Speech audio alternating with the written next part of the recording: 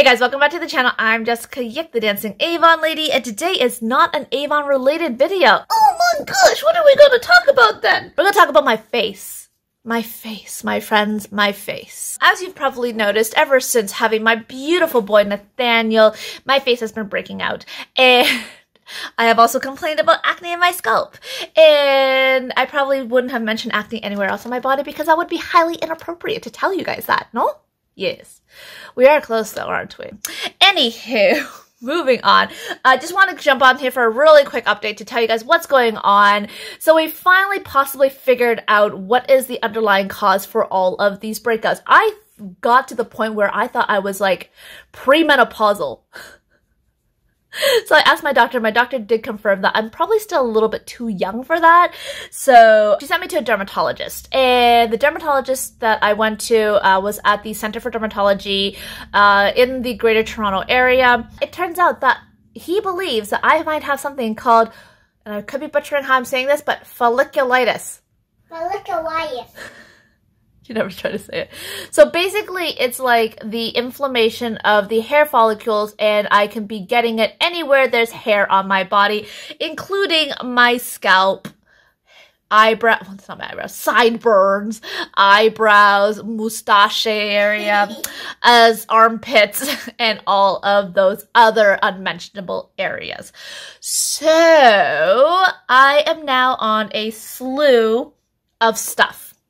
Because the ones on my scalp line, because you guys can't really see it, but they do crust up and it hurts sometimes. The pain will actually wake me up at night every now and then if I roll on it funny and I press on it, I'll wake up.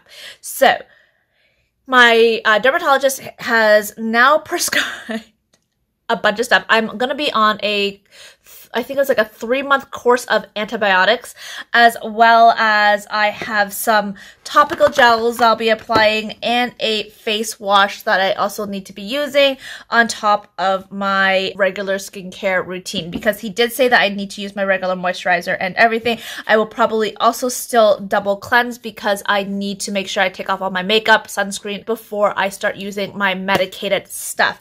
So I don't know if I'm actually going to come back on here to do another update specifically about this particular issue that I'm having, unless you guys want it, and if you do, let me know in the comment section. But yeah, I'm really happy that it wasn't like anything crazy, like early premenopause. I don't know, but I'm really happy that wasn't anything crazy, and it could be the folliculitis, which apparently is actually quite common. Sometimes it does go away on its own, but because I've had it since it started when I got pregnant with Nathaniel, and then it kind of like got worse after, then I had a period of calmness, and then it got worse again after he stopped breastfeeding. So it could have been stress, it could be lack of sleep that just kind of like triggered my immune system to go really wonky. Apparently it does affect people with a weaker immune system, which I am one of those human beings, unfortunately.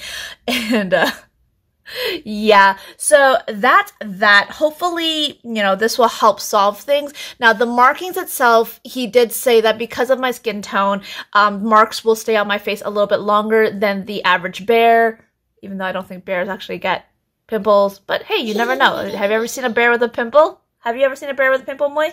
You know I don't see bears that often.